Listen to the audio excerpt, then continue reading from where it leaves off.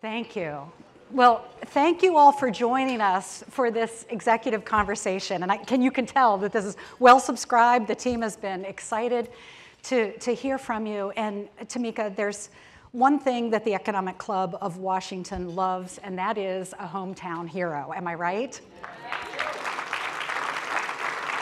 So think of this.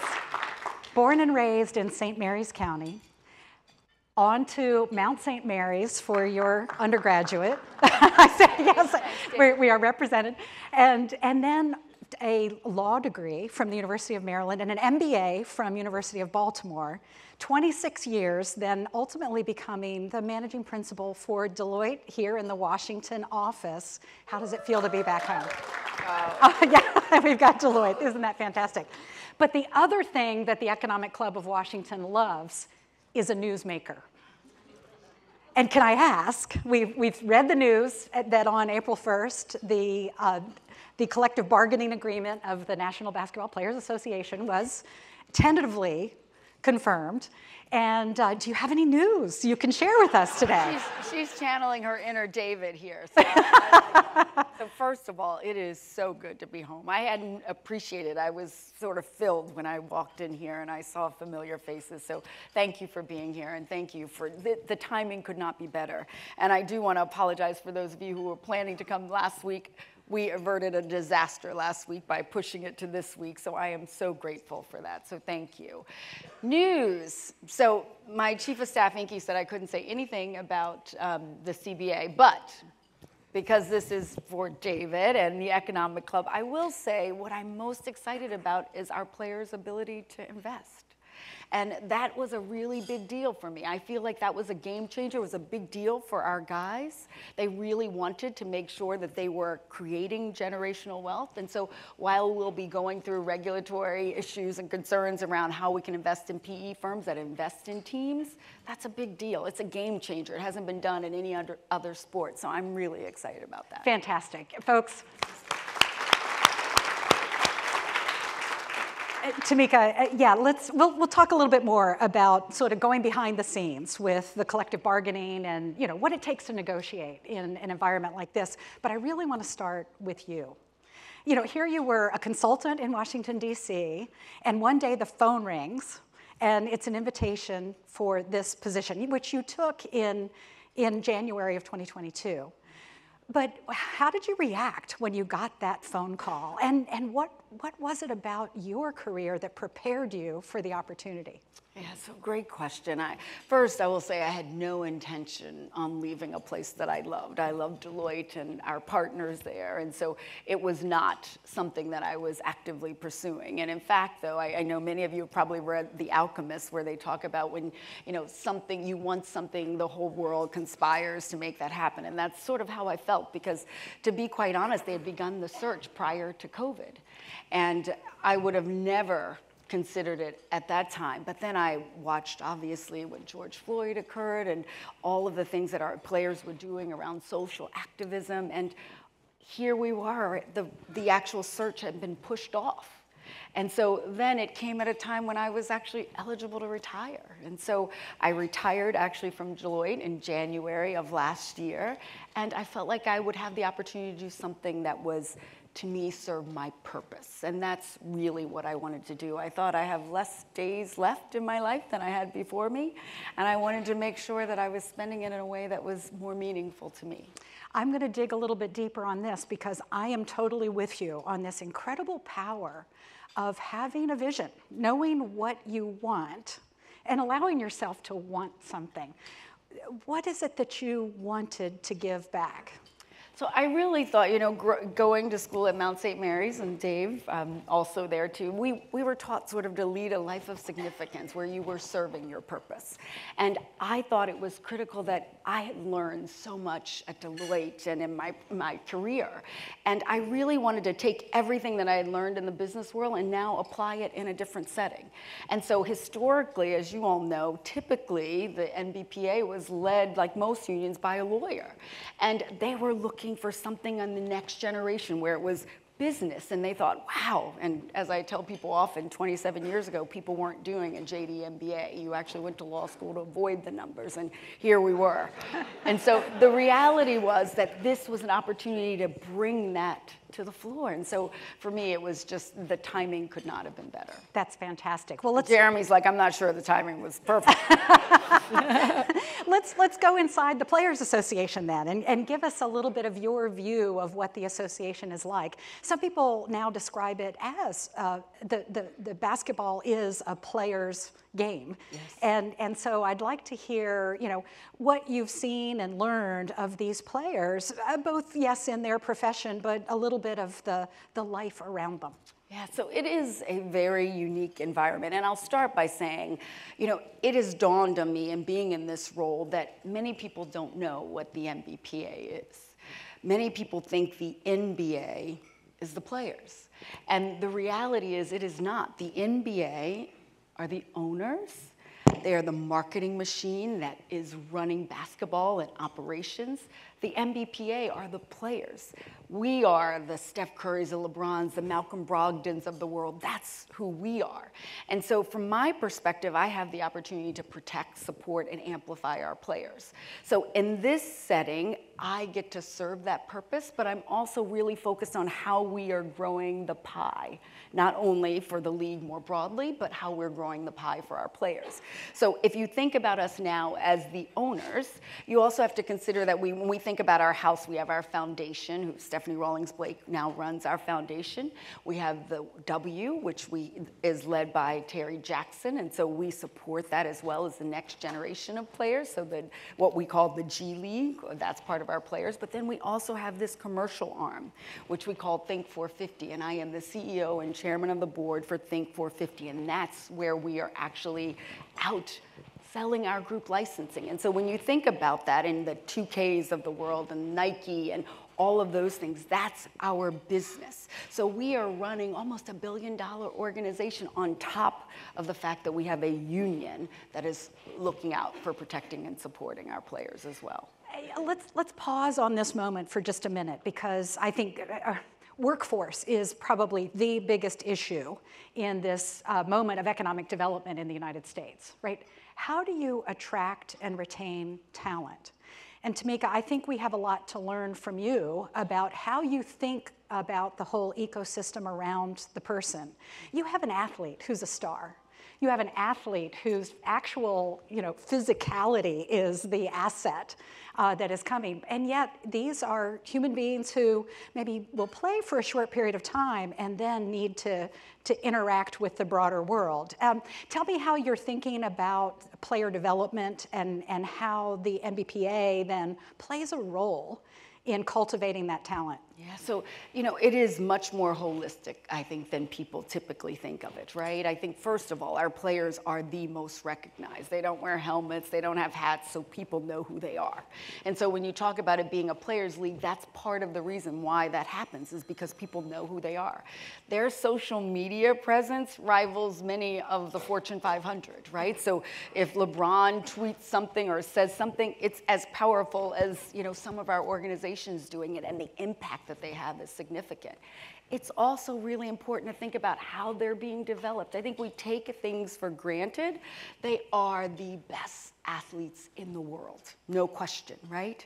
But what you have to also consider is that they have been focused so much on performing for so long that this is now a new element where they're looking at image and exposure. And everyone knows at Deloitte, I talk so much about this pie, performance, image, and exposure. I thought I would never use it in this world because clearly they have all of those things. But the reality is they have not had the exposure to things that you would take for granted that they would.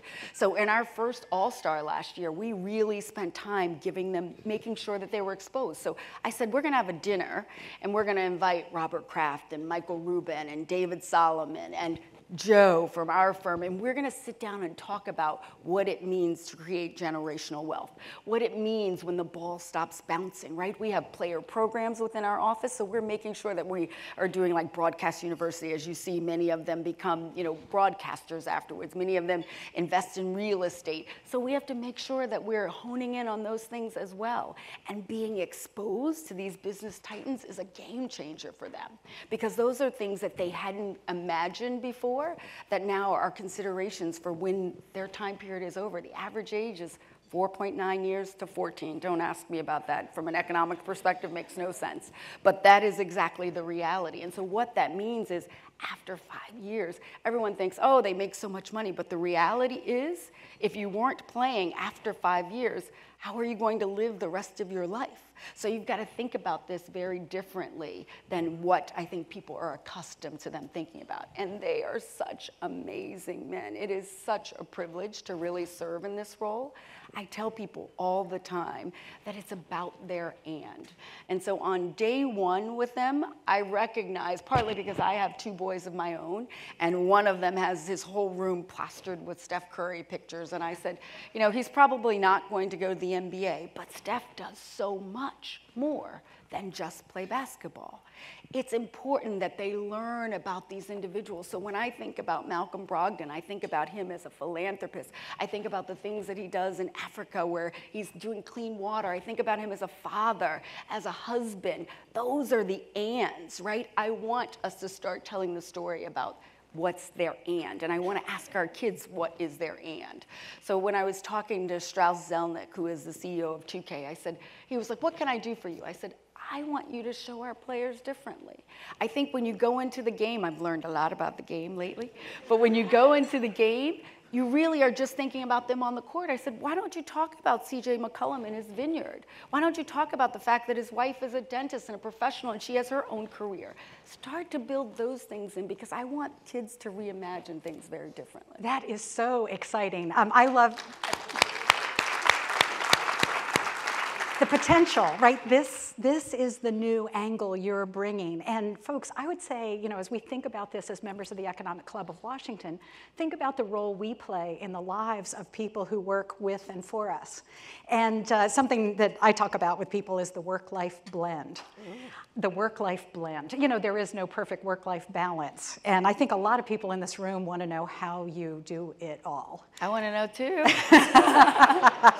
Well, first of all, when you were first talking, the imposter syndrome was coming in on me. I was like, I don't know who she is talking about. But I will also say that it is a work-life blend, right? Because I think you can have many things, you just can't have them all at once. And, in spite of the success, I think, that we had on the CBA, you also have to think about kind of what it means. And in my world, I still live here in Maryland, and I still love Maryland. Today was a good example. It was 85 degrees, and it was raining in New York. And it's like this every day. Yes, I know. And I just thought, gosh, it's no big deal. As my partners will tell you, we work so hard during the week. We work on the weekends too. But the reality is my family wasn't, I didn't think it'd be a big shift to live in New York during the week, because they didn't see me much during the week anyway. And that I would be home on the weekends. And the reality is, when we were in the heat of CBA, I didn't come home, and I had a son who is in his last year of high school. And so when I look around and I hear all the things he's doing, I'm so sad that I'm like, gosh, I'm missing this, because those things are important. And he told someone recently that it was fine that I was gone during the week because he has a busy schedule. He's a very busy pro bass fisherman. And that it really did make a difference. But the reality, it made a difference to me. And I do feel that same strain. I know that both men and women feel when you aren't there. Yeah. He invited someone to the prom recently, and he told me that he was in the parking lot drawing on a poster board that he ran into Staples to bring it in to ask her to the prom. I was like, what? I thought I would have bedazzled that and put some fur on. And he's like, yeah, it was probably a good thing you weren't home. I love it. Have you given any thought to actually moving the headquarters from New York to Washington, D.C.? I think that would be, Dee did it, I mean, right? There are things that Washington offers. I mean, for instance, you know that gym above the Supreme Court? Yes. They call it the highest court in the land. Yes. Wouldn't that be a great spot for? Yes, I think that would be a great Okay, spot. we'll talk. We'll Yes. talk afterwards. I love that. But let's come back now to the subject of the CBA, because there is so much interest in it. And folks, you can go online and you can see all kinds of things written about this agreement. 2017 was the last CBA that was established, and then that was extended. I didn't know, was that extended because of you? Was it extended because you were new to the role? No, in fact, I wish it had been, but no. In fact, and I share this with people because I think it really is important. This was our opt-out year, so this is year 6. The reality is the CBA went through the 23-24 season. So I know there was lots of excitement and anxiety over this opt-out period, but the reality was our players were fine with where it was. So yes, for my perspective, I wanted to get this done, but not as much as the league wanted to get this done, right? And so I didn't feel the same tug to have to make this happen or to give up things that our players really wanted because, you know, we had to get this done. And so I think to some extent that was an advantage. Another part of it, though, is that I came at it very differently, right? I came at it from a business perspective as opposed to the legal perspective. So I was thinking about, okay, what is this going to mean for them with their pension? What is this going to mean for them from a privacy perspective? So it takes some time to reimagine how things would be. And as you can imagine, nobody wanted to sort of scratch it all up and start all over again. I was like, this doesn't make sense to me. We have matching principles in accounting, right?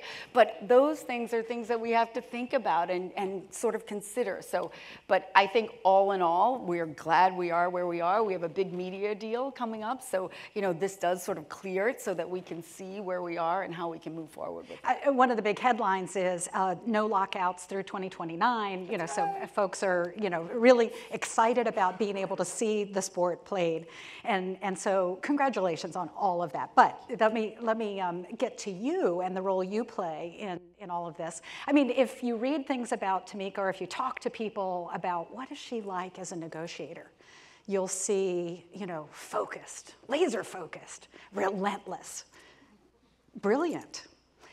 Tell me about, you know, a lot of people will come away from a negotiation and say, well, if everybody comes away feeling like they didn't get everything, if everybody's unhappy, that's the definition of a successful negotiation. Something tells me that's not the kind of thinker you are. Yeah. You look like a win-win-win-win-win kind of person.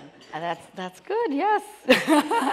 I do like to win. Our players are competitive, I'm competitive too. But I have recognized that I am much better, just like most women, on negotiating on behalf of other people, right? And it is about knowing your value. And I know the value of our players. They are the biggest asset.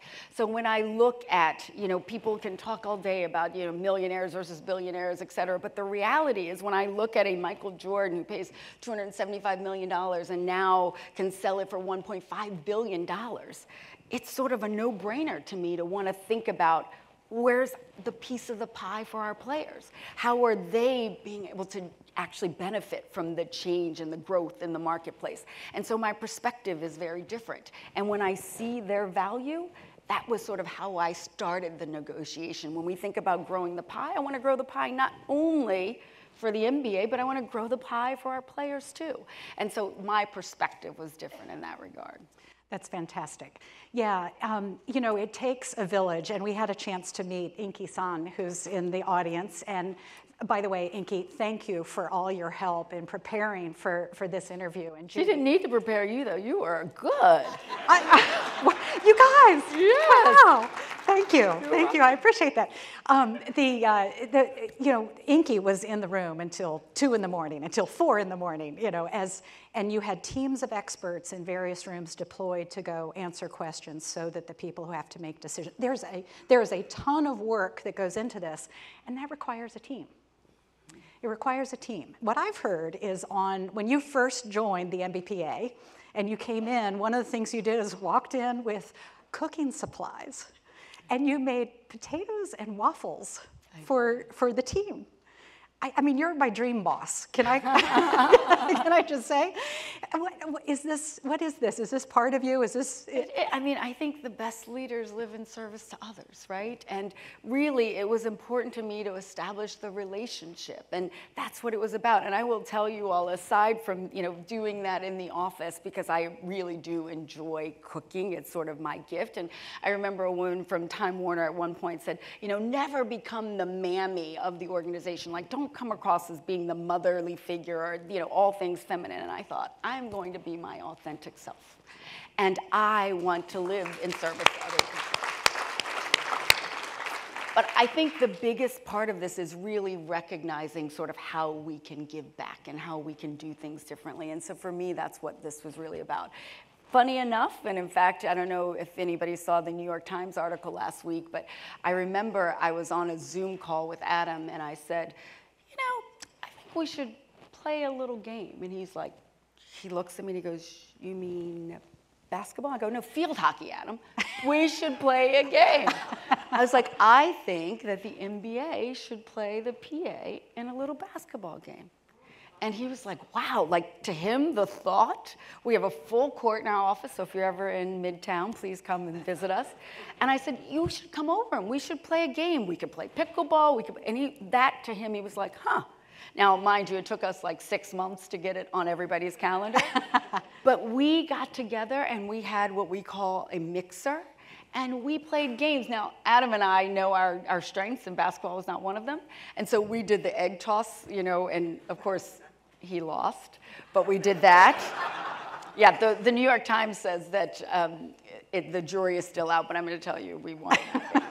We have lots of great retired players on our team that were playing, and you know, the end buzzer beater was Malik Rose and Mario West, like going at it at the very end, and we won. Wouldn't you love to be in that room? But it was about sort of developing that relationship, right? And that is unheard of because they're used to sort of fighting. The interesting thing about this is being an expert witness and, you know, testifying at trials, et cetera, for so long, you walk away and you truly walk away.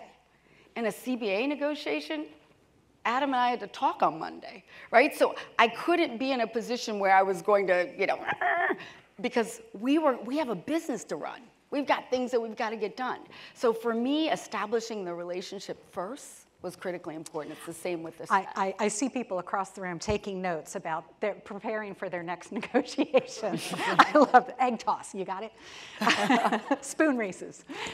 Three-legged race. Yes. The fantastic ideas. I have so many things to ask you. I'll come to sort of wrap up my part of it, and the audience needs to get ready, and Paxton, I'm coming to you. I looked at your press releases. You know, you just go to the NBPA media page and say, what are they talking about?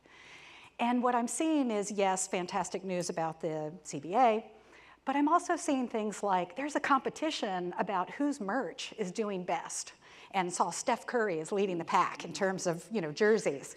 But I also see notes about technology. So tell me about the role of technology in the world that you're dealing with now. Yeah, so it's interesting because I thought Deloitte was absolutely the best learning center because there was so much going on. I will tell you, being with our players and seeing the things that they're doing, the things that they're energized by, and we have to feed that, right? So when you think first about the fashion and design that you mentioned, we took our players to Milan last year, and we went to the SDA Bocconi School. We spent the week there, which is one of the top 3 business schools in Europe, and we spent a week there learning about sort of the businesses and developing a business, and we had the CEO of Dolce & Gabbana and Stone Harbor and Missoni went out to their factories so that our players could sort of experience all of that because it's that important. We also know that our players are far ahead of most people because they know about technology, right? They get it.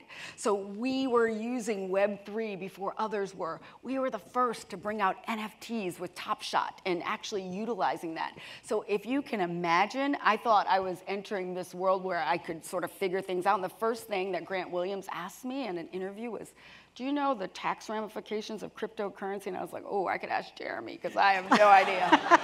But they are in a very different space than we are. And so honestly, part of this is keeping up with them and keeping up with their ideas and their innovation and all the things that they want to get accomplished.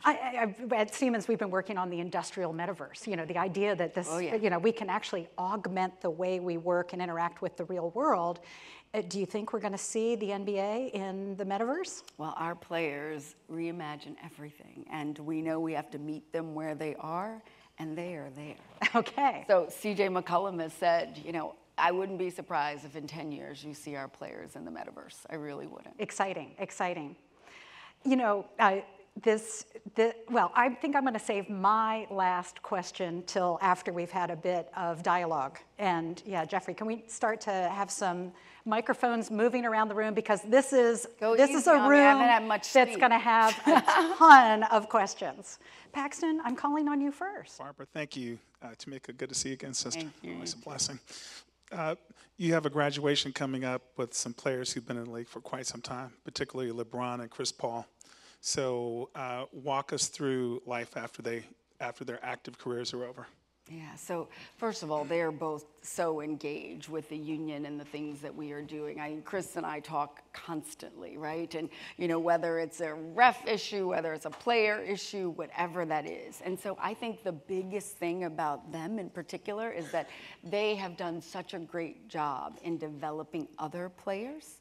And that's become what's so critical. And so I don't think this is a news flash for anybody, but the one and done for us was significant, right? Because we want to make sure that we have these veteran players that we're bringing the players along. And that's exactly what Chris and LeBron have done. So they have their successor who will take on that role for them. You know, there'll be someone that'll be looking after Wemby. You know, we have a new player that'll be coming from France who is supposed to be the new or biggest thing since LeBron or Michael Jordan. By biggest, right? You mean tallest? All of the above. He could play. Yeah. They've sort of gotten now, particularly in Europe, and we have 25% of our players that are international. Yeah. They have sort of no position. They can play any position. Typically, you come in and you learn you were the point guard, you were the center. Like, they can navigate that space. And so while they'll teach us a lot, we have a lot to teach them. And I think LeBron and Chris really focus on that, as well as some of our veteran players who do that as well. Great. Thanks for the question. Yes, here. Hi, good afternoon. Let's wait for a microphone, because we want to make sure that we get all of it. It's nice to see Paxton here. I only see him like Super Bowl, Final Four. Oh, you know, where the action is. I don't usually need a microphone. In fact, my family says I talk too loudly, so I'm happy to use one. We all knew in this region that you would go on and do wondrous things, and all of us are so proud of your ascent and your accomplishments. My question is this. How do the players think about NIL money, and how do G League players think about NIL money? And does NIL money blur or diminish those who are coming into the league because college players want to extend their college career? In some cases, NIL money is more than G League salaries. So have any thought on that? Yeah, in most cases, right?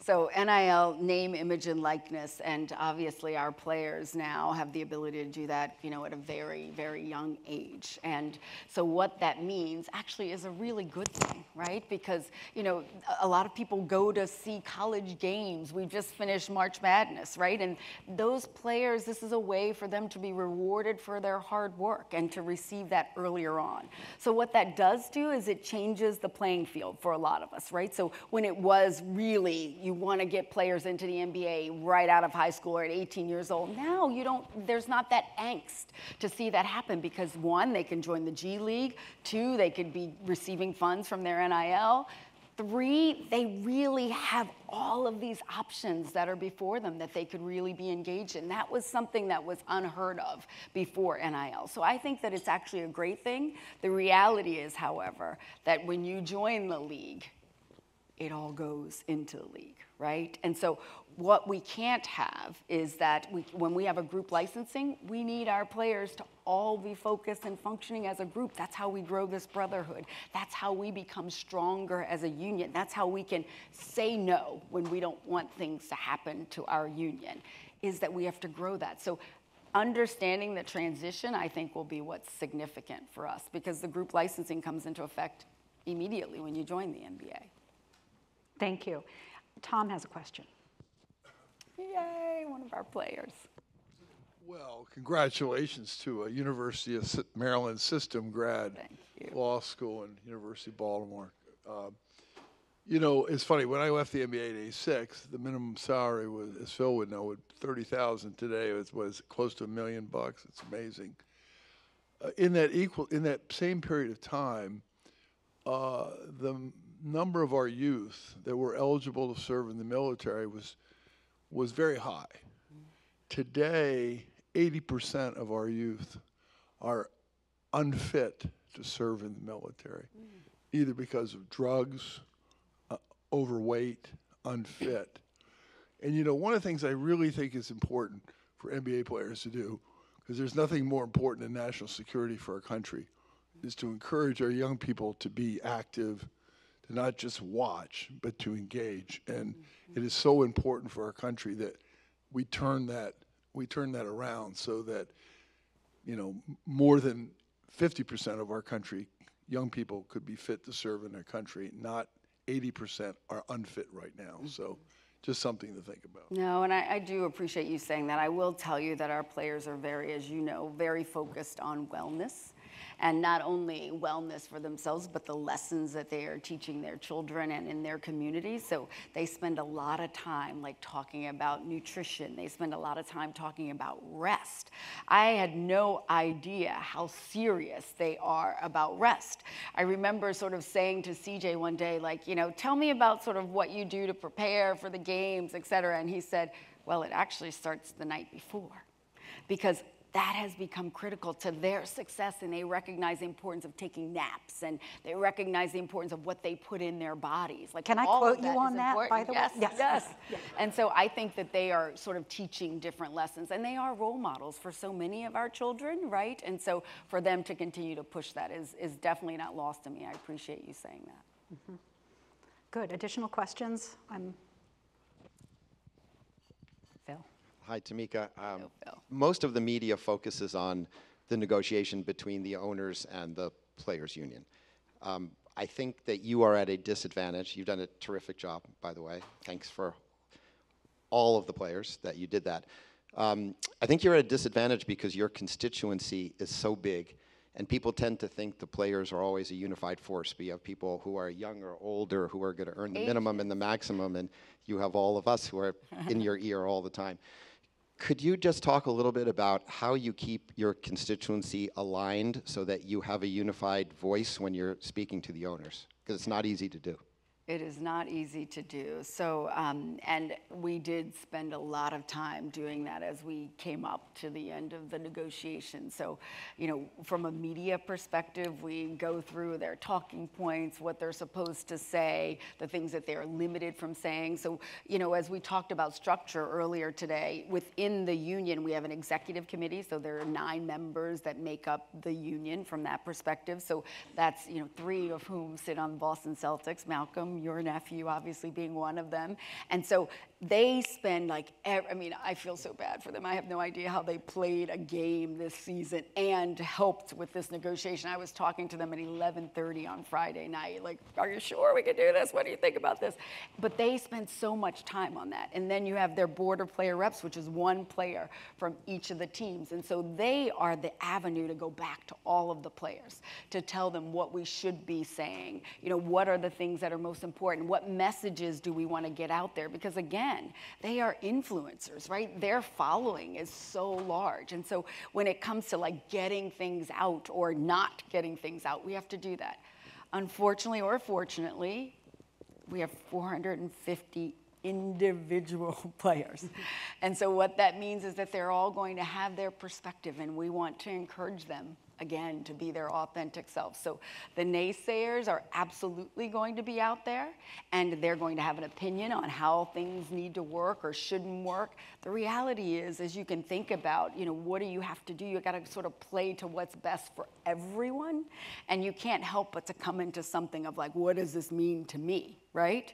And so making sure that they are focused on the brotherhood and not just focused on themselves is critical. But to your point around stakeholders, you have agents, you have coaches, you have leagues, you have governors. There are so many people that we're playing to every single day. It's hard to make sure everyone is happy, and I know I'm a people pleaser, and so sometimes that's hard to sort of back up and say, you know what, there's going to be one or two or someone that's going to say something differently. So I'm learning that, and I'm learning that now too, the hard way, but it's been interesting. There may be a lesson in this for what we're going through as a nation, right? This is the great American experiment. We work together and we build a bigger pie. And we organize in a lot of different ways in order to get things done. But we're kind to one another while we're doing this. You don't have to leave people with no dignity and respect, right? Love it. So that's what you always I think we can learn a lot from watching what you've accomplished in your negotiations. I want to check and make sure that I give others the chance to ask questions. So, full disclosure, I am a South Carolina Gamecock. and proud of that. The women's tournament was thrilling. Glad this you asked. year, is all I can say.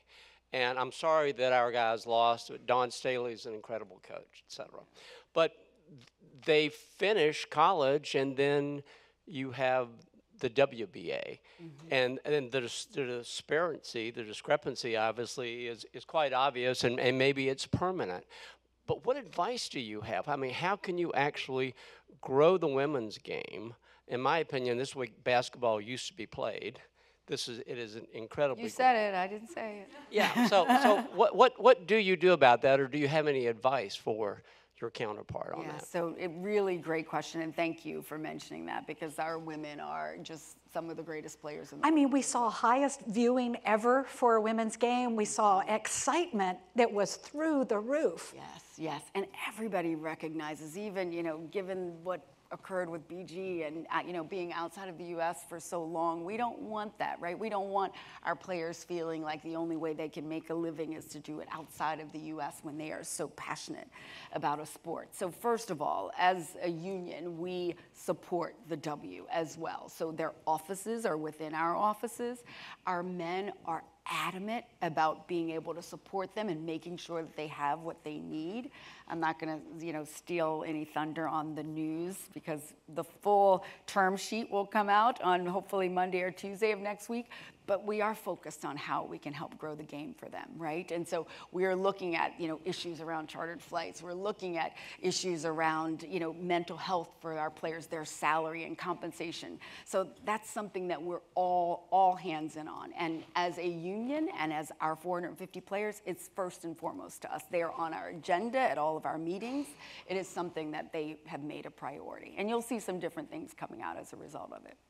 That's exciting. I have heard you talk about the global aspect of basketball, and I've heard you hint that you see a lot of opportunity. Give us a picture of ideas that you have for the globe. It's really amazing. First of all, I don't know if you all know, but we host global games as well. So part of our season this year, we were in Japan, and we were in Abu Dhabi, and we were in Mexico, we were in Paris.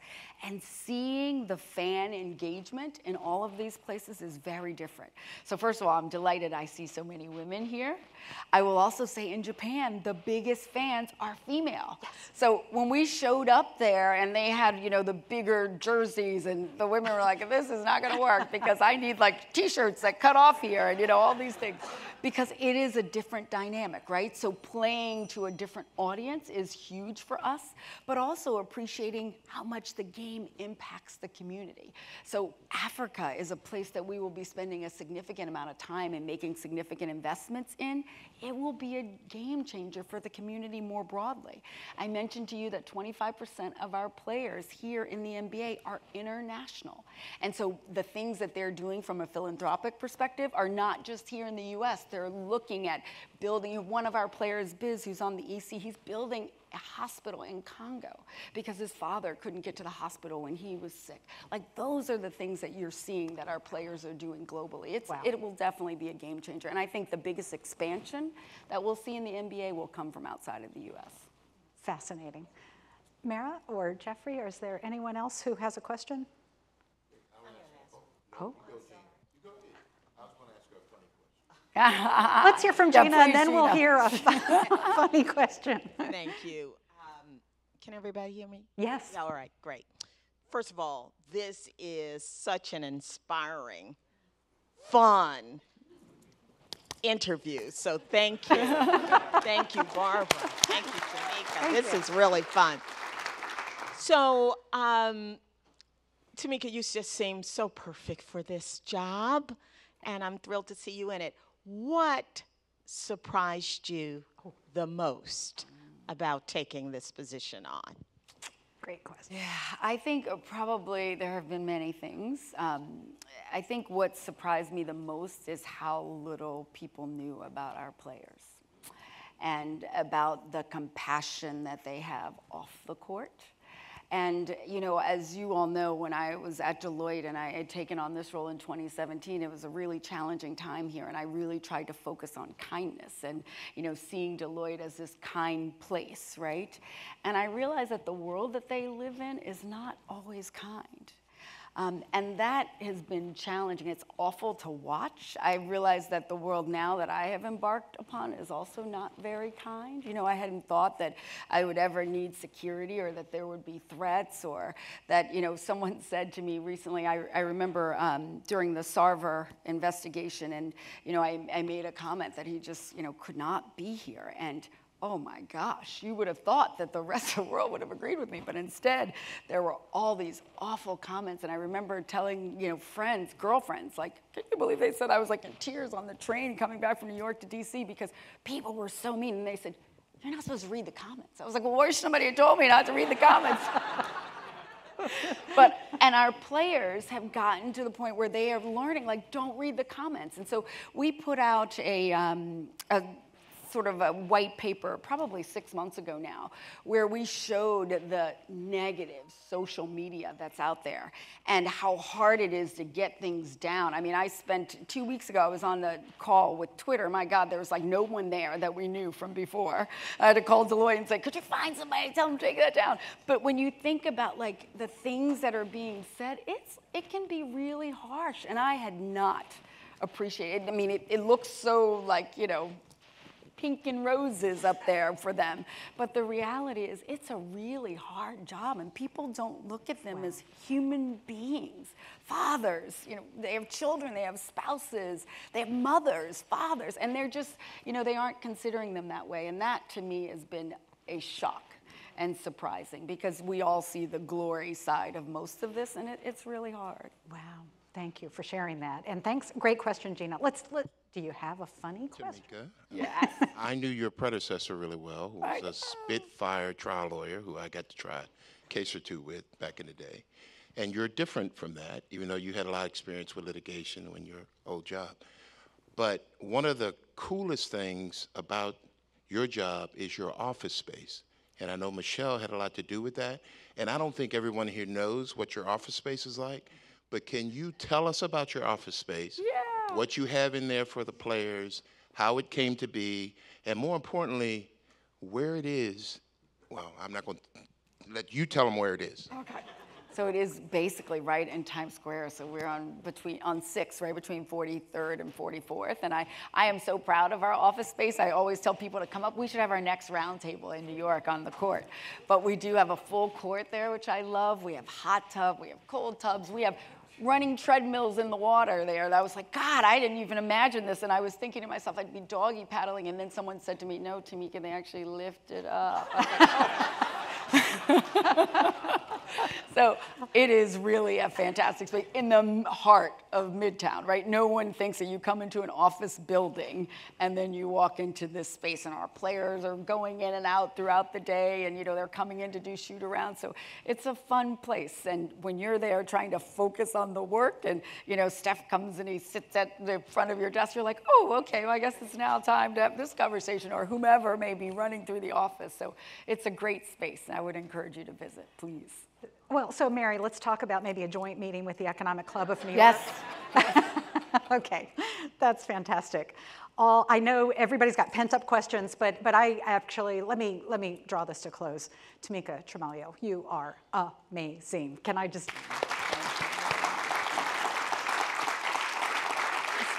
Many in this room know that I'm also, in my spare time, the host of a podcast called The Optimistic Outlook. And I love to ask people, first of all, whether they are optimists. And then when you meet someone who is at the top of their game in an area, in a field that maybe others of us don't know, I'd love to hear your vision. If you're able to accomplish what you have on your agenda, what does the world look like for the rest of us? So I am an eternal optimist, right? I wake up every day with a sense of gratitude, and so I can't imagine not being happy, right? The world for me, particularly for our players, is a world that gives them more business opportunities, that's focused on their future and what they will do, and then one that really protects them and their safety. So that's what I want to see. That's where we have been spending most of our time. So that's what I'd like the world to look like in the metaverse. Okay, in the metaverse. We want to live in that world with you. You all, on behalf of the Economic Club of Washington, I am so pleased to give you a gift to help you remember. And I think there's a certain basketball court that has the perfect spot for this. Oh, that's wonderful. Thank you very much. Oh, that's great. Thank you. Thank you very much.